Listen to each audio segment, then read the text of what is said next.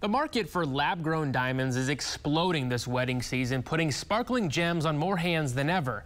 But some say that shine wears off and synthetic stones quickly lose their value. Bradley Blackburn has more on the debate.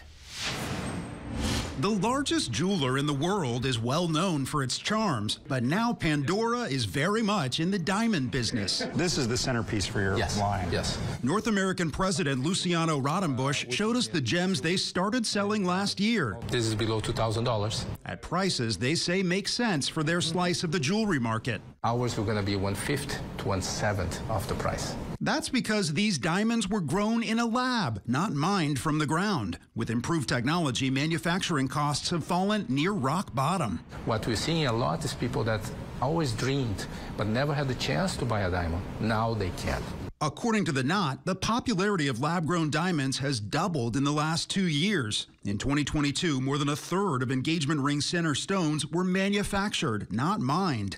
The diamonds are visually and chemically the same, but Olivia Landau says there are key differences. Her custom jewelry company, The Clear Cut, sells only natural diamonds. Lab-grown diamonds hold zero value. They're kind of the fast fashion of diamonds, whereas natural diamonds do hold inherent value. They can be passed down from generation to generation. In fact, customers who buy her natural diamonds also get a lab diamond for free to wear when more expensive bling is stored away. If you want to go lab or if you want to go natural, it's a personal decision. Just know the value and what you're getting for it and be happy with that. Either way, the true value of the ring is the story behind it. It symbolizes their commitment, next step in the rest of their lives. Everybody that comes to this place is celebrating something. That is forever, no matter where the diamond comes from.